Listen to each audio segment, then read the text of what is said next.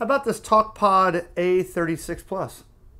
A lot of hype about this radio, a lot of people talking about it. When it first came out, there's a lot of videos like, oh my gosh, this is the baofeng killer. Oh my gosh, this is the best thing in the world. Then there were some really good YouTube videos from those YouTubers who showed some flaws about this and that it is not spectrally pure when put on a service monitor or frequency analyzer or spectrum analyzer. And I did not put it on my IFR-COM 120B or any other piece of gear in Ritsu. But I'm going to take their word for it because I see what they said. But we're not going to get into that. Spectral purity? Probably not. But for a $50 radio sent to me by Amazon for a video, for a $50 radio, is this worth it? Well, I'll show you a couple things I like about this. I do love the green color. It's pretty flashy. No, it doesn't come with this long orange antenna. That's mine. But it does match the button on top for SOS. All right. I'm going to show you a couple things about this, what I like. And this is marketed as a GMRS handheld. Now, if you want to make this be able to transmit in ham radio, this is all you have to do. Hold the PTT button, hold the number 8, turn it on. You're going to see the word expand. Let go. Frequency mode. Now it talks on 136 to 174 and 400 through 480. It does have airband receive on it as well, and it will receive some area of 220 that we don't use.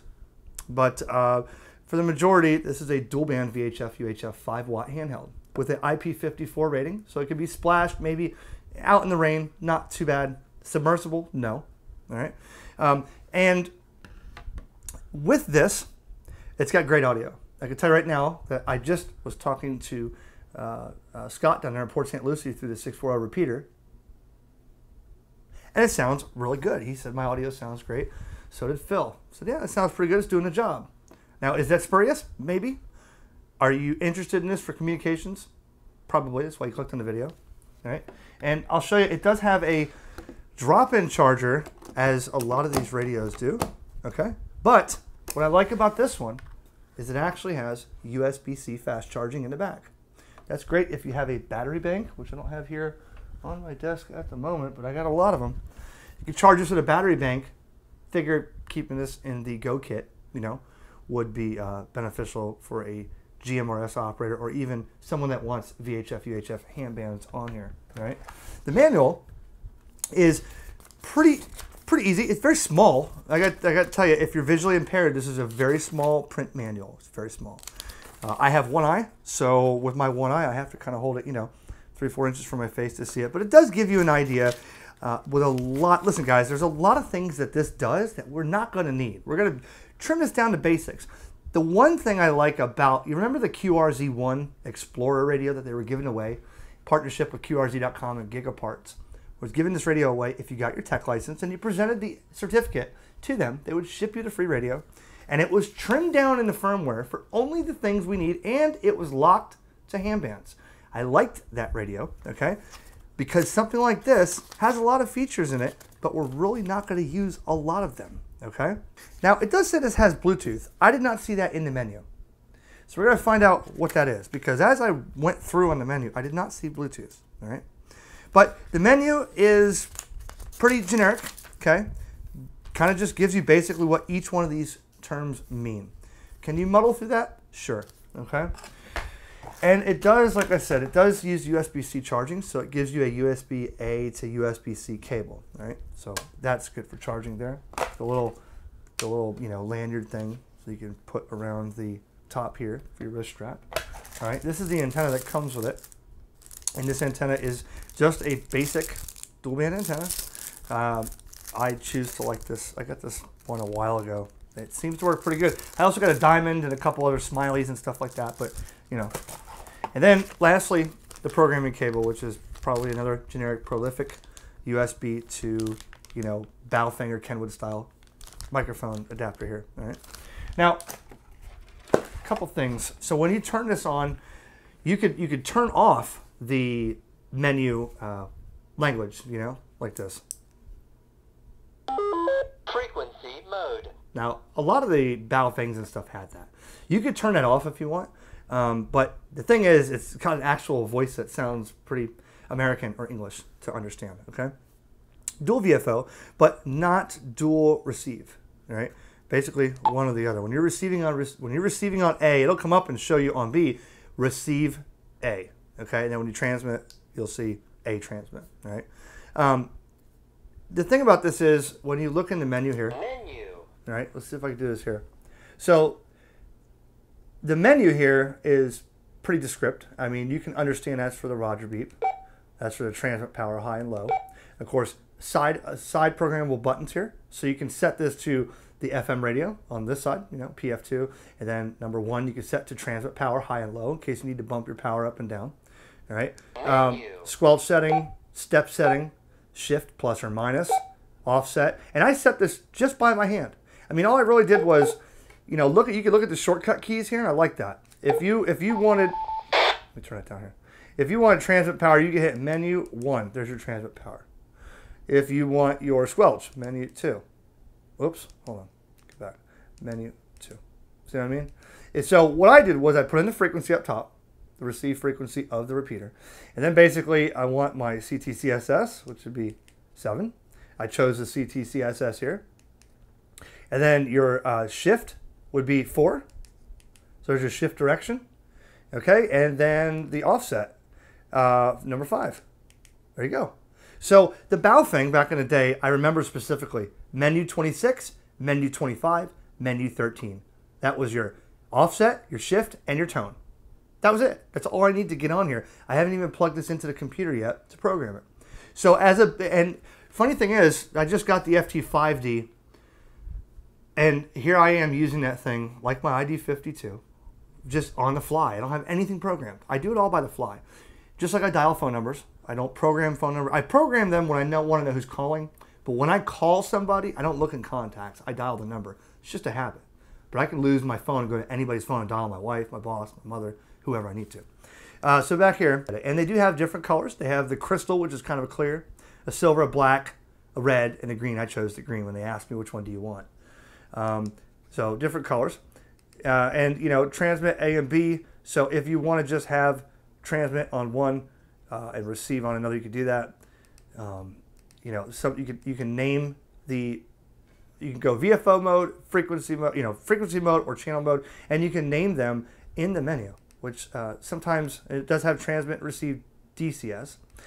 One cool thing I like is you can scan CTCSS. That is always, always helpful for GMRS specifically, and some ham repeaters. And the reason I say GMRS is because you can go to like mygmrs.com, but a lot of times you have to log into sites or you have to be a member. This is one downfall of GMRS. Not to get on a rant here, but check this out. I've been to areas where there's GMRS repeaters that have great coverage and they're linked and they won't let you get on them because they don't want people talking. They specifically told me in Flagler Beach, we only want to use this for emergencies. We don't care if it sits dormant until then.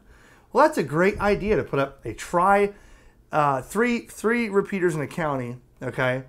A tri-repeater system, and then tell nobody what the code is because you want to keep it private. And I found the code scanning, but you can't find any information. And if you're a member, the member rules are leave the repeater alone. It's kind of ridiculous for GMRS. That's turning a lot of people off. But if you go to scan CTCSS, you can scan for the tone. If somebody hasn't listed a tone or they're just being difficult, you can find it. That's pretty cool. My ICOM has that. Many radios have that. And you can scan DCS also, another good feature, because a lot of times people program things on there because they don't want people on there. So if you want to find the code, you can do that. All right. There's a lot of things in here. You know, channel name. You could name them in the programming and then set the name that you want of that channel. All right. Receive end tail. That's a squelch tail at the end. You could turn it off or on. You can see here some of these things, S code and DTMF code. You have a 1750 hertz burst and some other ones. You know, right here, 1450 and 1750, should you need those for certain systems. PTT, LT, you know, Vox delay. Voice priority or encryption. We don't encrypt anything on ham radio. So timeout timer, wide and narrow, stuff like that. You know, it's good to use that for narrow if you're using that for stuff out of ham bands, like if you're using it for public safety or you're testing a repeater system that is outside of the ham bands and it's narrow banded, you could use that. So you get the idea. Microphones up top. don't do what the normal people like myself do and talk here. You're wanting to talk into the top, and that makes a huge difference with this radio. Talking here, as you're looking at it, or even here, is way different than talking up here in the corner. Okay. Normally, you when you put this to your mouth, you're always thinking the microphone's down here, and a lot of times it is. This one, the microphone's up top. Something to keep in mind. The SOS button, really not sure what that's for, but right now it's programmed as a radio. Too big. You know, and we just don't want to be the United It's States got of great Amazon. audio, We it just really does. Really don't. Land of the Giants, the rise of Amazon. That's all the way up. And follow this Not podcast distorting for at all. free on the It's not distorting, so that's good. #1 for music, radio, and podcasts, all in one. I have to say, again, this one's going to hurt a little bit, guys. I have an ID52 and I have a Yaesu FT5D. And the audio on this is by far way better than those two. It's not their fault. It's the ruggedizing and waterproofing that they have on those two radios that muddles the sound or muffles it and makes it very tinny in some spots. This, a horrible commercial. Let's go to music.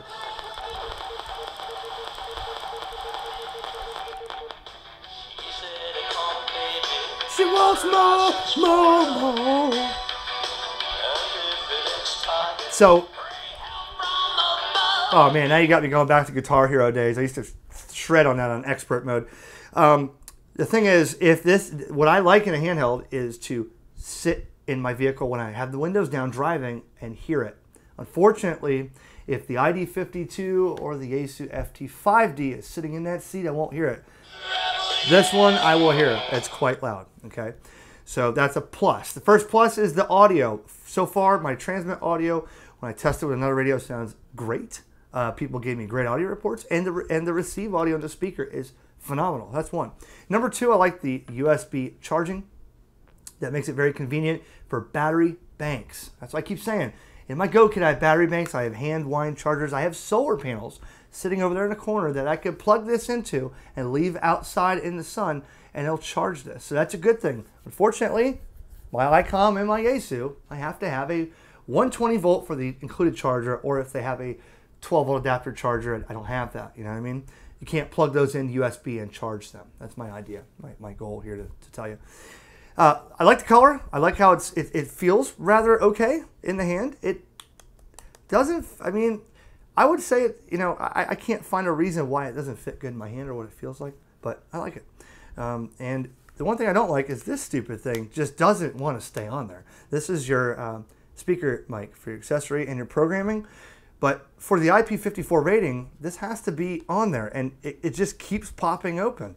So keep that, keep that checked there. If you're in the field and it's raining, and this is your beater radio. Remember, this is the one that, even if you're a newcomer and you just want one radio, but you want something a little bit different than a baofeng, because this does have a nice color screen on there. Frequency mode. And one thing, I'll show you this. Everybody is showing this. I'm not sure it's that big of a deal in the field, but let me do this.